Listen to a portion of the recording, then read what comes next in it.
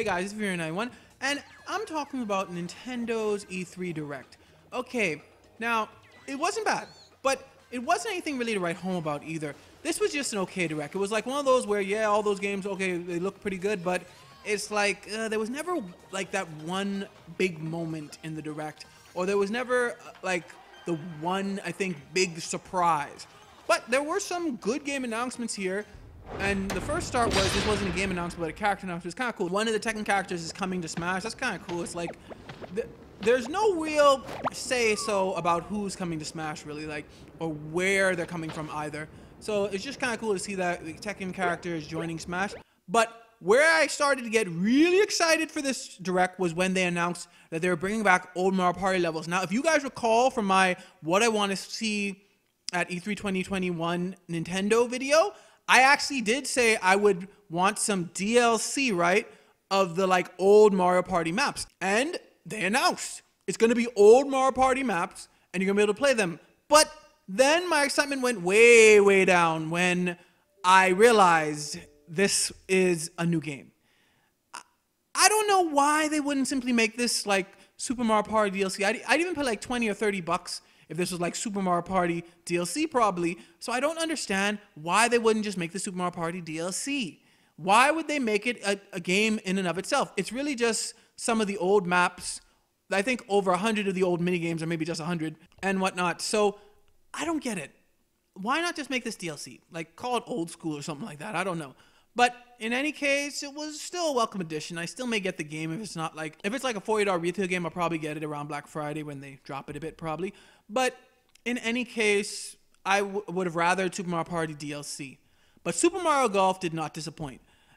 We already knew about this game, yes, but they revealed the battle mode and they plan on having some free DLC and free characters. So that's a pretty good announcement. That battle golf looks really fun and it looks so different than the other modes. So that was definitely a really welcomed announcement. And then there was Tony Hawk Pro Skater 1 and 2.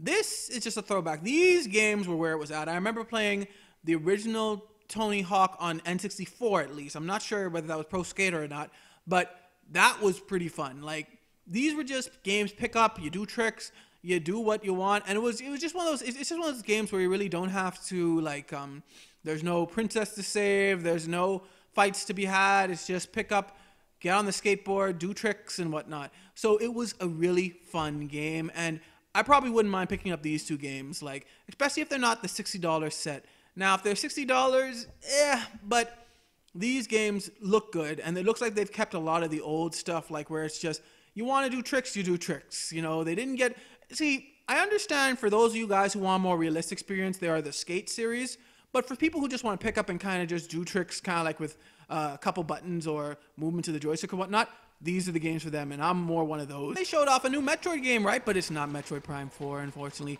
It was Metroid, I think they said 5, which is Metroid Dread. And it's kind of like, I think, the Game Boy Advance Super Metroid remake. So it's kind of like, you know, it's a side-scroller, I think, and you just play as Samus. And it's not that it looked bad, it's just, I think people right now are looking for Metroid Prime 4.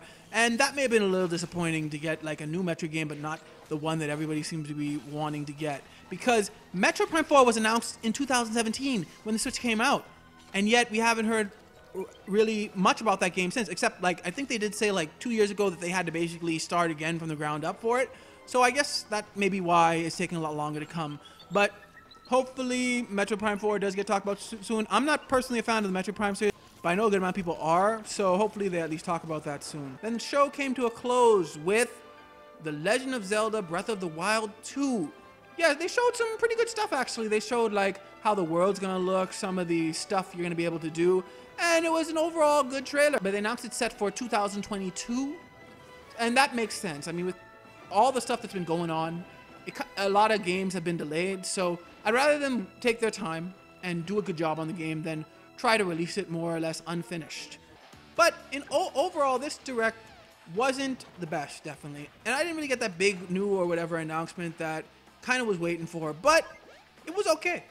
Good amount of games. Many of the games they showed seemed like pretty good games.